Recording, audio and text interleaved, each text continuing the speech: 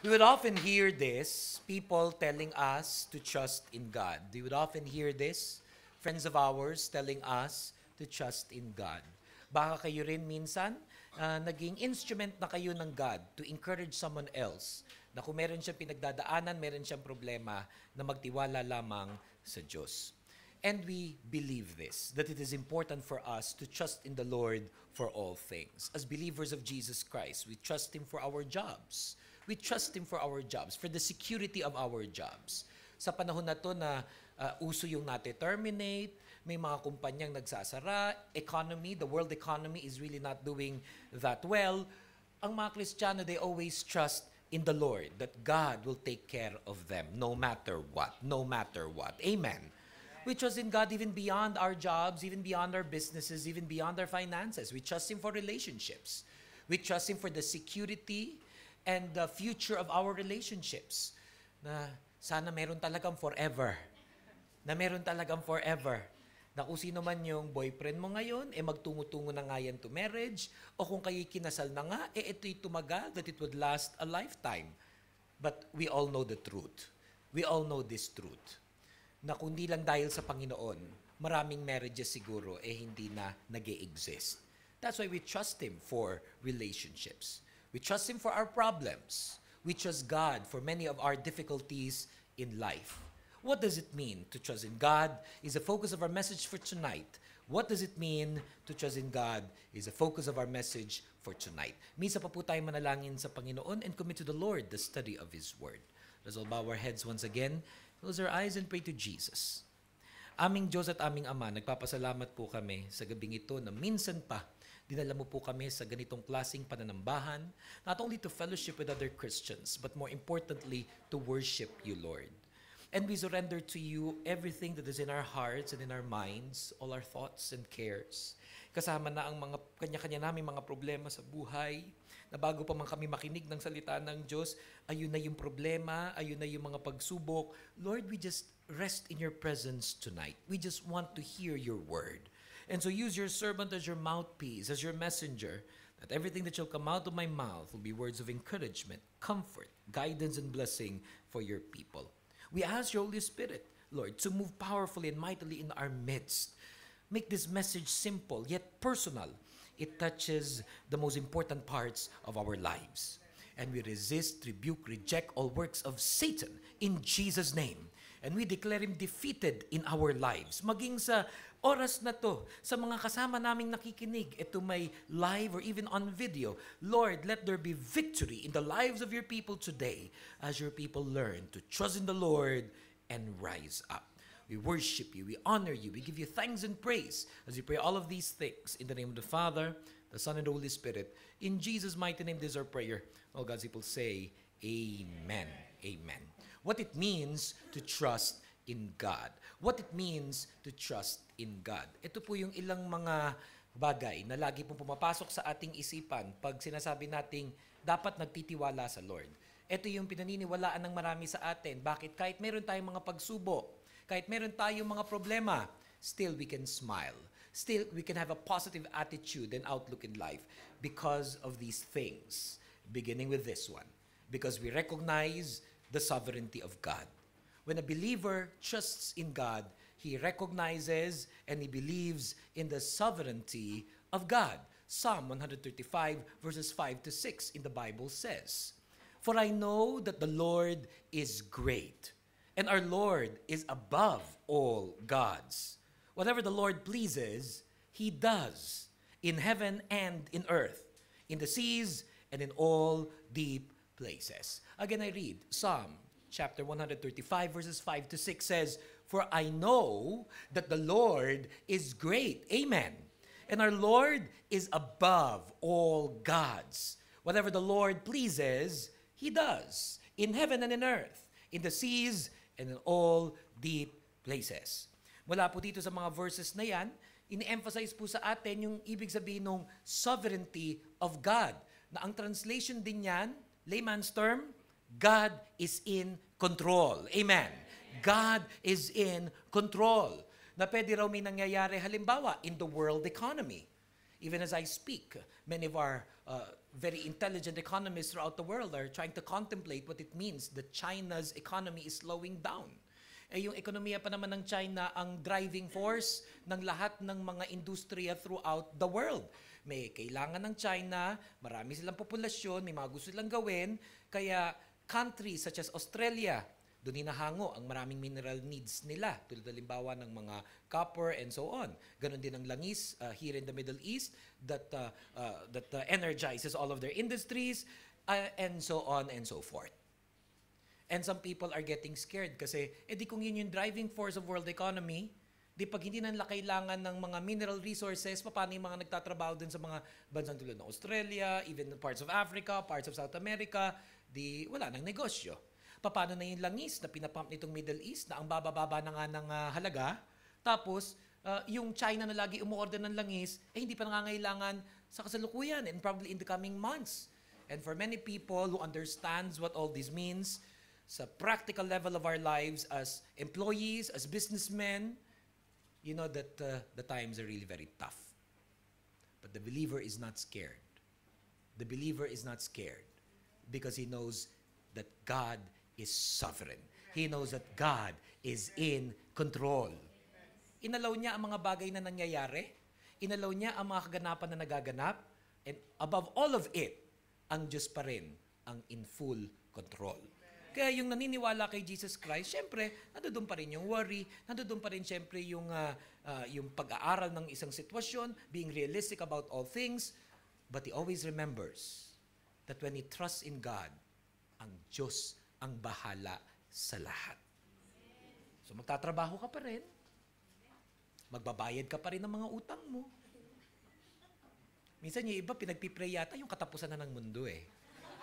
At minsan naiintindihan ko kung bakit. Kasi pagkatapusan ng mundo, di wala nang singilan sa mga utang. But praise the Lord. No matter ano man ang circumstances ng kanya-kanya natin mga kumpanya, ng bansang pinagtatrabahuan natin, ng kanya-kanya natin mga pamilya, or let's say your problem is not about money, your problem is about certain conflicts in the family. Minsan yun yung kay hirap-hirap eh.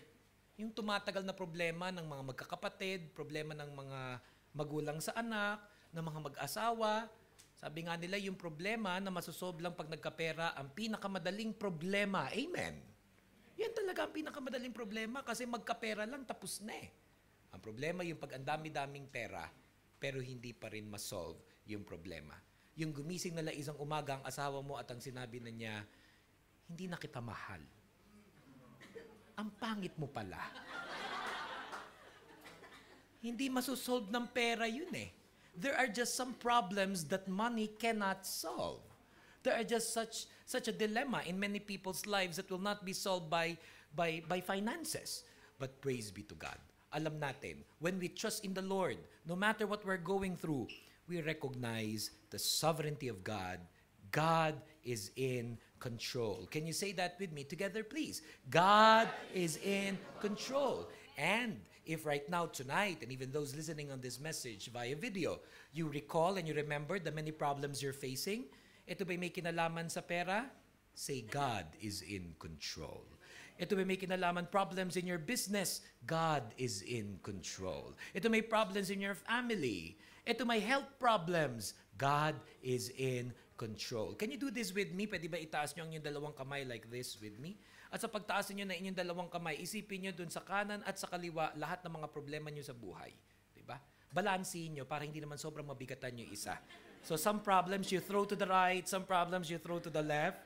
And together with me say this, but I believe, God is in control. Titigan nyo mabuti ang inyong mga kamay. Mukha ba ng asawa mo yung nakikita mo? Yung mukha ba ng mga naniningil sa'yo nakikita mo?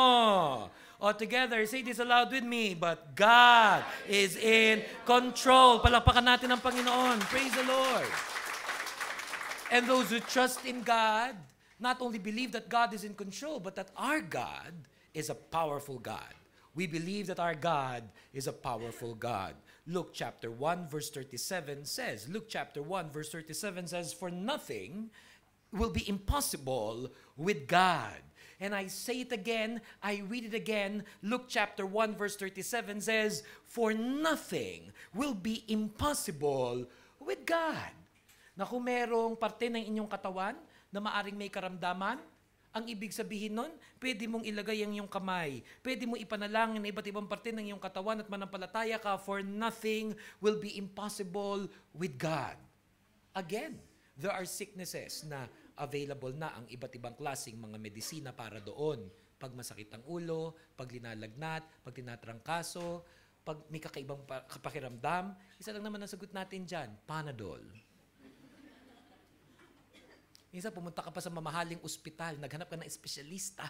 Ay mo yung magaling, yung matalino. Hindi mo kinaya pagkatapos, Panadol din lang ang inabot. And yes, there are certain sicknesses that when you have an X-ray, when you have your MRI, and you will get some good doctors operate on you, they take out the bad stuff inside, whatever that may be. Eh kaso paano yung mga karamdaman na kahit nga may pera ka, kahit nga may matalino, may magaling, they would still say, we don't know the solution to this problem. I read an article of a woman, a French doctor who retired recently, and she's credited to be one of the scholars who discovered the HIV/AIDS virus years ago, decades ago. And upon retirement, she was asked, after so many years and so much money placed on research concerning the HIV and AIDS and the many cures that they're hoping to achieve, and she would simply say, there's just none. We've gone through the many years and the decades, and there's simply no cure to this virus. Kaya nga si Bill Gates himself, he founded this foundation na gusto niya i-funnel yung marami niyang pera doon to help cure certain diseases. Inalis na niya, linabas na niya yung mga ganong disease kasi parang sayang lang ang pera.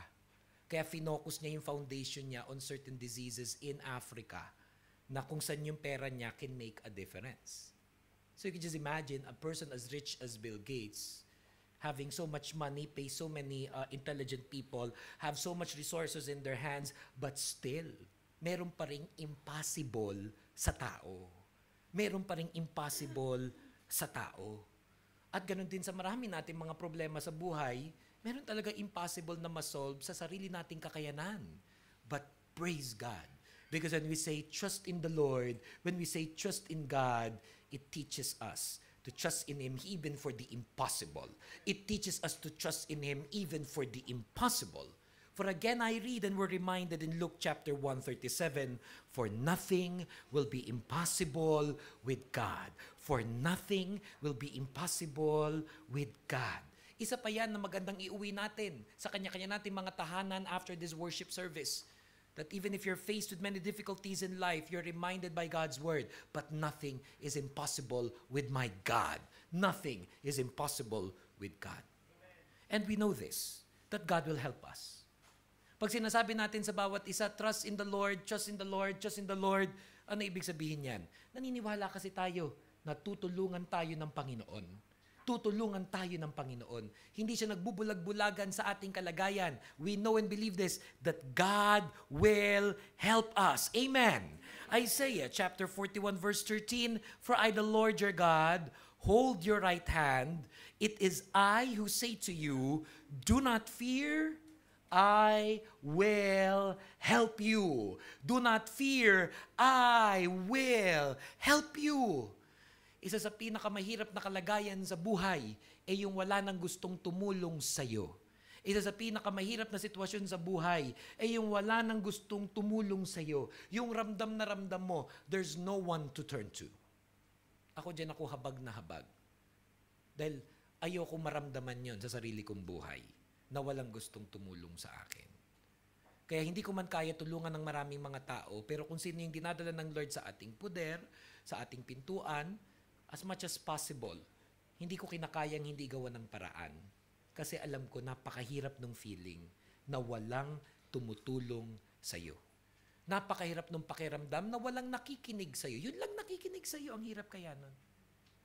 Di ba nga, dapat kaya ka nakapag-asawa, yun na pang-asawa mo, kayo yung nagtutulungan, at least man lang, nakikinig sa isa't isa. Hindi mo makwento yung mga problema mo sa ibang mga tao, dito man lang sa asawa mo. Kaya I pray that husbands and wives will really be partners. They would strengthen each other. if ever man lang listen to one another. Now, I understand also that sometimes nakakasawa na rin silang pakinggan. Paulit-ulit ang din kasi. Kaya sa mga ganong panahon, namingi ka ng strength sa God. Lord, hindi ko na kaya yung asawa ko. At ano sabi ng Biblia? Nothing is impossible with God. Kaya kung sinasabi natin, nothing is impossible with the Lord. Yung may sakit, gagaling. Nothing is impossible with God. Those without jobs will have jobs. Nothing is impossible with God. Yung baon na baon sa utang, mababayaran din niya lahat yan. Amen? Eh di pagdating din sa asawa mong nakakainis, nothing is impossible with God. Hindi naman pwede sa ibang mga bagay, applicable yun sa asawa mo, pero dito parang hindi kaya ni Lord to. Hindi consistent yung faith pag ganon. Kaya if you say that even your problem is your partner, your boyfriend, your girlfriend, your husband, your wife, or these things, always believe God will help you. Okay lang na aminin hindi mo na kaya eh. In fact, pag hindi mo na kaya, sabihin mo. Huwag din maglakas-lakasan. Huwag din mag-okay-okay yan. Pag hindi kaya, tanggapin mo yun. Aminin mo yun. Lalo ka mag-church. Kaya minsan may nagsabi sa akin, Pastor, hindi mo na ako attend sa church, hindi ko kaya. Lalo ka mag-church kasi hindi mo nga kaya. Pag nag-aawitan, nagkakantahan, kalimutan mo yung mga katabi mo, ikaw lang si Lord, umawit ka sa Kanya. I always encourage people, pag hindi na nila kaya, lalo silang umawit sa Panginoon. Eh ano ba yung pagiging emotional lang? Hindi. It's telling God, it's trusting God, it's surrendering to the Lord and telling Him, Lord, I need your help. Lord, I need your help. Medyo danger zone na ako. Yung budget po namin, hindi na namin alam paano talaga mapagkasya. Hindi na po namin alam paano ito paghimalain. Pinaikot na po namin lahat ng pwede ipaikot. Pati kami po nagpapaikot-ikot na rin. So the more that you trust in God and you tell Him, Lord, I need your help. At ano pangako ng Panginoon? Ano pangako ng Panginoon? I will help you. On another side of this message, and another side concerning this point, magkaroon kayo ng habag sa mga taong nangangailangan ng tulong. Hindi man natin kaya tulungan ng lahat ng tao, hindi man natin kaya tulungan sa lahat ng kailangan nila, pero wag tayo magiging insensitive. Resist the temptation na tumigas ang puso sa mga taong nangangailangan dahil hindi mo alam kung pagdating ng araw, ikaw naman ang malalagay sa ganong sitwasyon. Na kahit anong pilit mo, kahit anong sabi mo, hindi mangyayari sa akin yan. Marami na nagsabi nun. Ganon din ang sitwasyon nila ngayon. Pero ang sarap tulungan ng mga tao na minsan na, nung sila'y okay, nakita mong tumutulong din sila sa iba. Kaya halos hindi na kailangan humingi ng tulong yan eh. Sumasaklolo na agad ang mga tao sa kanila at nagsasabi, ano ba yung need mo? Sige, for the meantime, ito baka makatulong. Huwag mo nang bayaran kasi alam kong kailangan mo yan ngayon. Or, that's how it is. Pag meron tayong heart of compassion towards other people, it will not be hard for others. Na pag ikaw naman nangailangan, tulungan ka din nila. At nagtatanim ka ng kabutihan na pagdating ng araw, aani ka kapatid. Hindi man yung taong tinulungan mo ang tumanaw ng utang na loob, but when you always do it for the glory of God, you help people, God always sees this. And He will always reward you. He will always bless you when it's your turn. If you're in your needs, pag meron ka mga needs, ang Lord lagi ang tutulong sa iyo, ang Panginoon. Ang Panginoon. Gusto niya lagi ang kanyang mga anak matulungin. Ang gusto niya ang kanyang mga anak matulungin. And again, I read Isaiah 41:13 na kung meron kayong mga pinagdadaanan ngayon sa kanya-kanyang buhay, realize this, that when you trust in God, God will help you. For I, the Lord, your God, hold your right hand. It is I who say to you, do not fear. It is I who say to you, do not fear. I will help you. That's why Christians who trust in God, they humble themselves before the Lord. Christians, believers, people who trust in God, humble sila. Hindi sila mapagmataas, hindi sila proud, hindi sila mayabang. They humble themselves before God. 1 Peter chapter 5, verses 6 to 10. If you will humble yourselves under the mighty hand of God, in His good time, He will lift you up. Let Him have all your worries and cares, for He is always thinking about you and watching everything that concerns you. Be careful. Watch out for attacks from Satan, your great enemy. He prowls around like a hungry, roaring lion looking for some victim to tear apart. Stand firm when he attacks. Trust the Lord and remember that other Christians all around the world are going through these sufferings too. After you have suffered a little while, our God, who is full of kindness through Christ, will give you his eternal glory. He personally will come and pick you up and set you firmly in place and make you stronger than ever. Mula po dito sa mga verses na ating binasa, pinapakita po sa atin dito that God has a purpose for everything. God has a purpose for everything. Kung dumadaan ka sa pain ngayon, kung dumadaan ka sa hirap ngayon, kung dumadaan ka sa maraming mga problema ngayon, always remember this, God has a purpose for everything. Pwede ba naman sana wala na lang problema sa pera? Meron eh. Hindi ba dapat kayo kagaganda na ng mga trabaho? Kung kailan pa lumaki sahod, dun walang pera? May kilala kayo mga ganyan. Kung kailan lumaki sahod, pero nung araw sa Pilipinas, wala pang 10,000 pesos ang sahod. Ngayon halos 10,000 dirhams na ang sahod, tapos wala pa rin pera. Lagi walang makain. Minsan lampas-lampasan pa 15, 20,000. Kaya hindi yan sa laki ng sahod Sa tamang pamamaraan ng pamumuhay. At syempre, sa pagpapala ng Panginoon. But people find themselves in a hole. People find themselves in a rut. Bakit nangyayari kung kailan maganda trabaho? Bakit nangyayari kung kailan may edad ka na? May tinuturo ang Panginoon. May tinuturo ang Panginoon. Kaya habang nandiyan ka sa kalagayan na yan, ano dapat ang gawin natin? Humble yourselves before God. Kasi yun na nga yun nahahumble. Hindi ka na ngayon pwede magmalaki, hindi ka na pwede magyabang. Iba lang kasi may credit card lang. Kaya ang gaganda ng mga bag.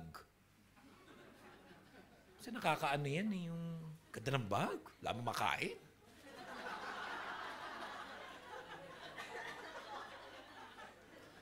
Pagkasama ako, nagtititigan kami kung sino unang bubunot. Pero ang ganda ng bag.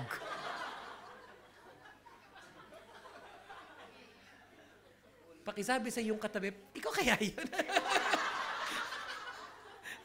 Hindi naman siguro. Pero pag halimbawa, bagsak na bagsak ang kalagayan sa buhay, hinahumble ni Lord. Kaya ano dapat ang gawin? Pag nahahumble na ng Lord, edi lalo na maging humble. Pag wala, wala. Pag kailangan magtipid, magtipid. Diba walang-wala na kung makabili pa ng mga ganito, mga ganyan, kung makapagtira pa ng pagkain sa hapagkainan, hindi kumakain ng inuulit na ulam. May ganun. Pag walang pera, ulitin ang ulam. Noodles na naman, natural. Buti nga may noodles pati kayo na maaga sa worship service natin, lagi may pakain bago mag-start. Isama nyo na sa budget nyo yun, di ba? Balita ko yung Rise Up Church bago mag-worship service. Totoo yan. 7:30 time, from 6 to 7:30, may nakandang pagkain dyan. Isama mo na muna. So nakakahiya. Alam nila, lagi akong late. Ba't biglang ang aga ko? Ganun talaga. Ganun talaga. Humble yourselves. Hindi po ako makauwi sa Pilipinas kasi nakakahiya. Ano nakakahiya? Wala kang pera. Hindi yun nakakahiya. Ang nakakahiya, yung wala kang pera, nagpapanggap ka habang nasa Pinas. Sige, bili kayo. Okay lang. Isang linggo pa lang. Isang buwan yung bakasyon. Pagsakay sa aeroplano, problema. Paano kaya mababayaran lahat ng mga naiutang para lang makapag-fiesta, makapag-party habang nagbakasyon? Yabang kasi. Kailangan ipakita sa maraming mga tao, successful na. Malay nila lahat ng mga suot mo, mga ano pa yan, consignment. Pag-uwi mo sa UAE, singilan na yan. Dapat pag wala, wala. Kung ano meron, pagkasyahin. Magtipid. Ang init-init, kailangan ko buksan na aircon. May pambayad ka ba ng kuryente? O di habang walang pagbayad, magpamaypay. Magbintilador. Hipan nyo ang bawat isa. Pag wala, wala. Pag meron, meron.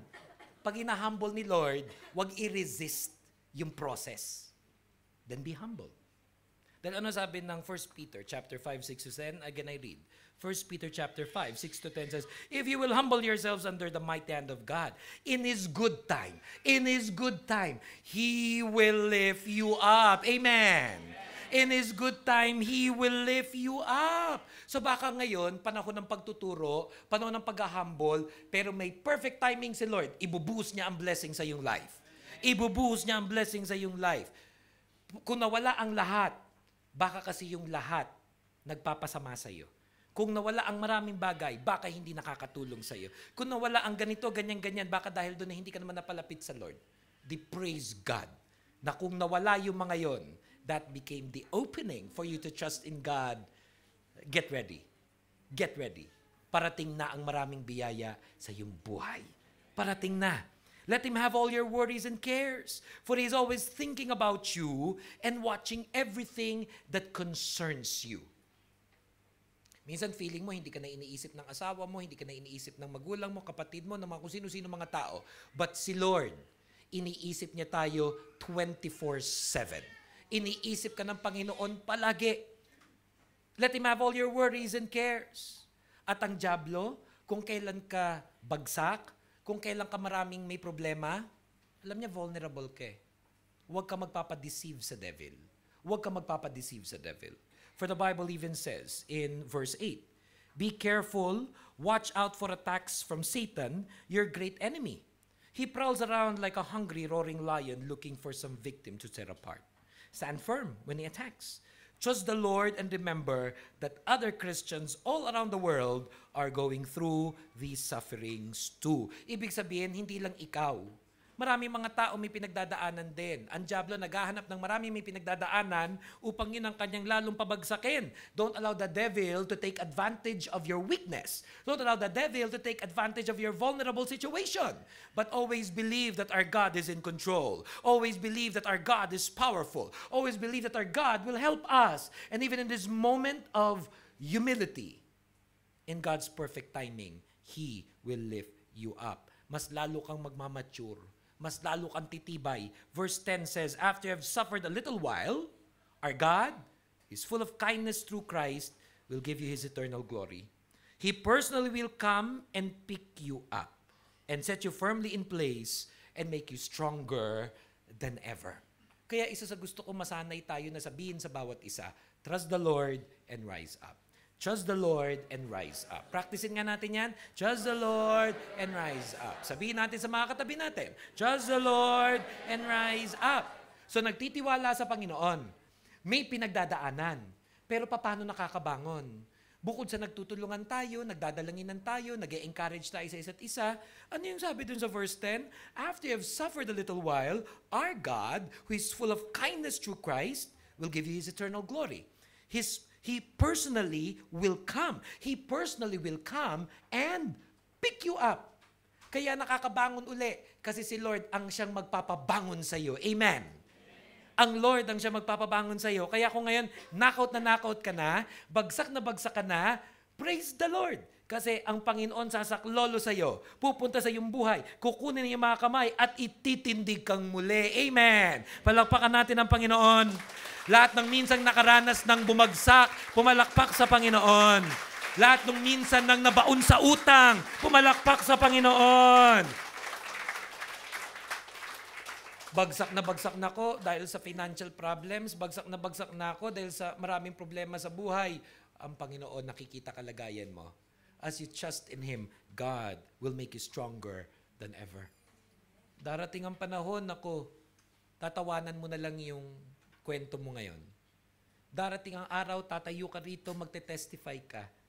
Kasi nalampasan mo na ang maraming pagsubok sa buhay. That's why we must surrender all to Him. We must surrender our all to Him. Matthew chapter 11 verses 28 to 30 says, come to me, all of you who are tired and have heavy loads, and I will give you rest. Accept my teachings and learn from me, because I am gentle and humble in spirit, and you will find rest for your lives. The burden that I ask you to accept is easy. The load I give you to carry is light. You never apologize for inviting people to church. Hindi dahil sa gusto lang namin dumami ang aming attendance, o para ma-convert ka to our religion. That's never the reason. But the reason why I invite people to church, you come to church, you come to church, you come and worship with us. Because we want that person that we've invited to find rest in the presence of God. To find rest in the Lord. Na, ayun, pag nagkakantahan, makiawit ka with us, nakikinig ka ng message, mamaya may prayers. What is all of that for? For us to learn to surrender everything to Him. Araw-araw ko naman sinusurrender, kahit dun sa bahay ko, kahit sa trabaho, umiyak na nga ako. Yes, you may do certain things on your own.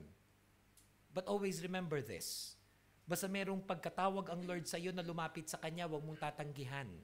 Basta merong imbitasyon para sa iyo na lumapit sa Panginoon, huwag mong tatanggihan.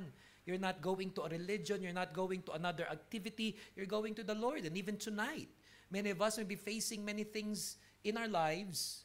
Surrender to the Lord. Surrender to the Lord. Sabihin mo sa Kanya, Lord, suko na ako, iyon na po lahat, iyon na po lahat. At pag nagsusuko sa Panginoon, overcome your doubts. Whenever you surrender to God, whenever you trust in the Lord, papasok lagi yung sarili-sarili nating talino, sarili-sarili nating mga opinion at biases in life, questions maybe. And sometimes there are people who doubt everything that I've just said. And that's okay. We cannot deny the fact that we do have doubts. We cannot deny the fact that we do have worries and cares. That sometimes things are not logical. You want a better explanation. You want to truly understand God, how He works, why things are happening in your life. I once had this conversation with another nationality in Qatar. And they were brought to me specifically because this particular guy had so much questions concerning faith. And we ate at this very nice restaurant. And I remember for the next 2 hours, tanong lang siya ng tanong. At yung mga kasama niya na naroroon, ang expectation talaga nila na pag ako nakausap, lahat ng tanong masasagot. Sobrang nakaka-pressure. Ang in-order pa naman namin steak, hindi ko tuloy makain. For the next 2 hours, nandun yung effort, nandun yung attempt. At sa tingin ko na may nasasagot ko lahat ng kanyang tanong. Pero talagang napaka-stubborn at napakalalim ng pinaguhugutan ng kanyang mga questions about God, about life, about philosophy. And I would find myself really sweating in the next 2 hours kasi parang hindi nakaka-penetrate, parang hindi nakaka-go through. And when all was said and done, we prayed. What I did not know, yung katabi naming table, meron ding isang ibang lahi na nakaupo, babae, actually napakagandang babae. Akala ko nga Arabiana pa. Nung tapos namin mag-pray, at nung nagpipray ako, it was very soft. Tapos kailangan yung volume mahina kasi English dahil ibang lahi, I did not want all the other nationalities to hear it. So, in-effort niya, nakikinig pala siya pati doon sa prayer. At nung natapos yung aming prayer, she stood up, came to me, and went straight and said, I'm just so sorry, I don't normally sit on this side of the store, so she's always there. She did not know why she was brought by the attendants to sit at that side, but now she knows why. It was for her to intercede and to pray. Ba? Sabi ko, ano pala to? Mananampalataya. Minsan natakot ako Akala ko baka ibang lahi, ibang relihiyon. Pero yung pala mananampalataya. And she was praying while I was sweating. Tapos ang iksi-iksi lang, sabi niya, I've been hearing your questions. I just want to tell you, Jesus is real. Nothing is impossible with God. When I accepted Jesus, everything changed for me. By the way, I'm Brazilian, and I believe this is God's way of telling you that all your doubts, you surrender to Him. Goodbye. Ikli lang. Tapos pagkatapos nun, yung ibang lahi, that was God speaking. Grabe to. 2 oras ako nahirapan.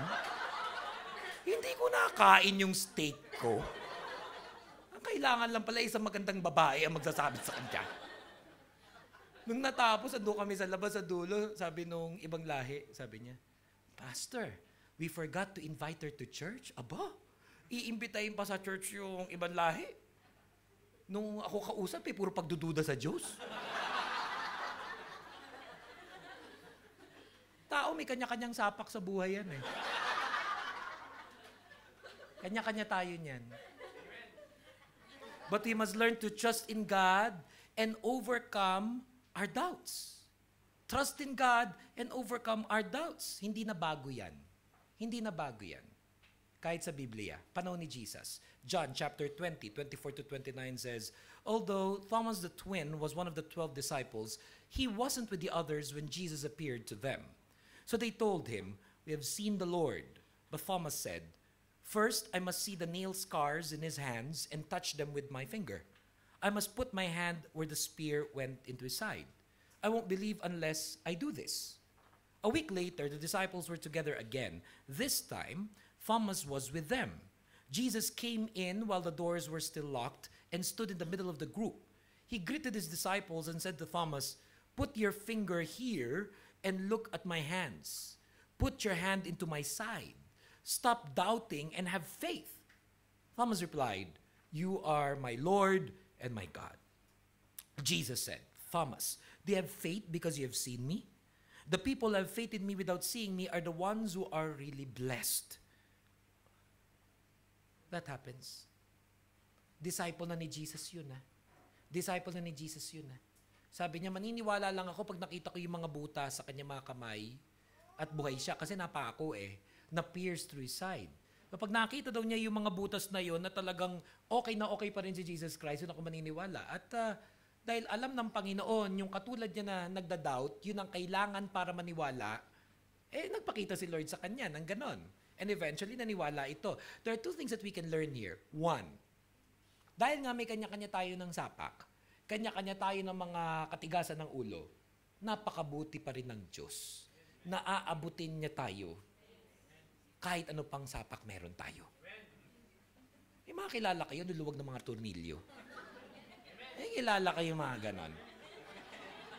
Minsan, ang ganda-ganda, ang gwapo-gwapo, ang ayos-ayos, tapang-tapang, angas-angas. Pero mga tornilyo sa utak ay luluwag. Ang mga pananaw sa pag-iisa buhay, ang pag-iisip, ba't ganon? Why are people like this? We're unique. There's not one explanation to all of our hang-ups and anxieties. And I always tell our people, don't just judge others by the way you see them now. Hindi natin alam ang buong kwento Hindi natin alam yung buong kwento. Ba't siya gano'n? Ba't siya mahiyain? Ba't siya masungit? Ba't siya mayabang? Ba't parang ayaw niya nakikimingle? O bakit sobrang talak siya ng talak? O bakit gano'n ang klase ang love life niya? Ba't post siya ng post sa Facebook ng bad trip siya ngayon? Mga ganyan. At kung ano na pa mga bagay. Hindi natin kilala mga tao Ang tao may kanya-kanyang hugot. May kanya-kanyang mga stories. Pero si Lord, alam niya pinaghuhugutan mo. Alam niya dahilan. He knows who we are and He will meet you kung saan ka nandun. Kung ano kailangan mo para maniwala ka sa Kanya. For some people, it can be this preaching. That tonight, this preaching would be sufficient for you to surrender your life to Him. For some people, it's a friend who's sharing to you Jesus Christ and somehow this friend is becoming very convincing. Yun yung ginamit ng Lord para mapalapit ka sa Kanya. But others, it could be other means. Pwedeng matanggalan pa ng trabaho, pwedeng magkaproblema silang mag-asawa, pwedeng magkasakit, hindi lang siya, pati mahal niya sa buhay, kasi yun yung kinailangan mo Naku siguro wala yung mga ganung mga bagay, hindi ka pa rin magtitiwala sa Lord. O mamili tayo, yung nag-preach, nakinig, may friend nag-share, nakinig, o yung nagkasakit ng maluba. Ito sa preaching. Doon tayo sa preaching. Kaya kung nangungusap ang Panginoon sa iyo, huwag mo nang tanggihan. Kung nangungusap ang Panginoon sa iyo, huwag ka na magduda. But trust in God. Trust in Jesus. Because that's what faith is about. That's what our faith is about. That's what we mean when we say trust in God. It means to trust in Jesus. John chapter 14 verse 1 says, don't let your hearts be troubled. Trust in God and trust also in me. Trust in God, trust in Jesus. Tonight, some of us have needs. Tonight, some of us have problems. Some of us have desires. Trust in Jesus. Trust in Jesus. And make this your prayer today. I will trust in you, Jesus. Make this your prayer today. Ano man ang iyong needs ngayon sa buhay, whatever your problems are, whatever you're praying to Jesus for, make this your prayer with me. Let's say it aloud together, please. I will trust in you, Jesus. Can we say it 2 more times? I will trust in you, Jesus. I will trust in you, Jesus. Minsan pa po tayo manalangin sa Panginoon. Let's pray, commit to the Lord, study of His Word, these things we've been listening to. It's not an accident, my brother, my sister, you're here tonight, that God enabled you to hear this message. God is reminding you to trust in Him. Na kung meron kang doubts, trust in the Lord. Kung meron kang mga worries, you trust in God. Kung meron kang mga desires, come and believe with us today that nothing is impossible with God. Habang lahat ay nakapikit, habang lahat ay nakayuko, as all heads are bowed down and all eyes are closed, I would like to challenge you tonight to believe that truly nothing is impossible with God. Isipin mo na ngayong gabi, kung ano man yung hinihingi mo sa Lord na parang kay hirap ma-attain at ma-receive, come and believe with us that nothing is impossible with God. Sa mga baon sa utang, ipinapanalangin ko ang bawat isa sa inyo, bawat isa sa atin, darating ang araw, malaya ka na dyan. Burado na lahat ng yan. At nag-uumapaw ang financial blessings in your life. Anybody with financial burdens, come and lift your hands to God. I want us to act in faith, believe in faith, that no financial problem is impossible to be solved. Come and lift those hands to God.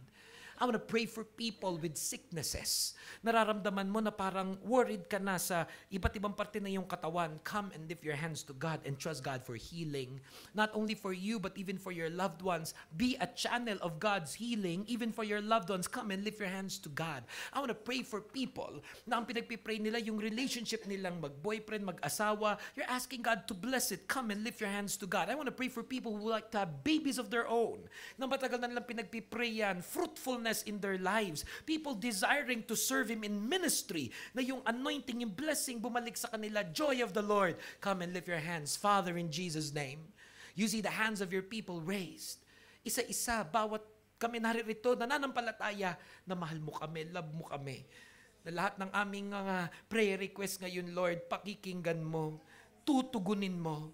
And I pray even, God, for people needing a miracle in their life. Nothing is impossible with you, Jesus. Nothing is impossible with you, Jesus.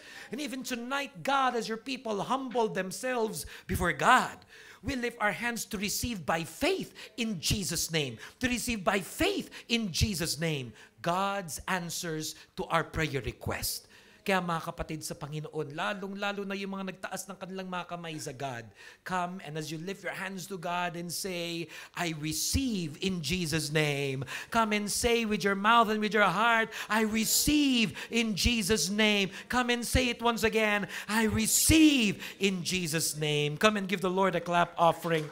Give the Lord a clap offering of praise.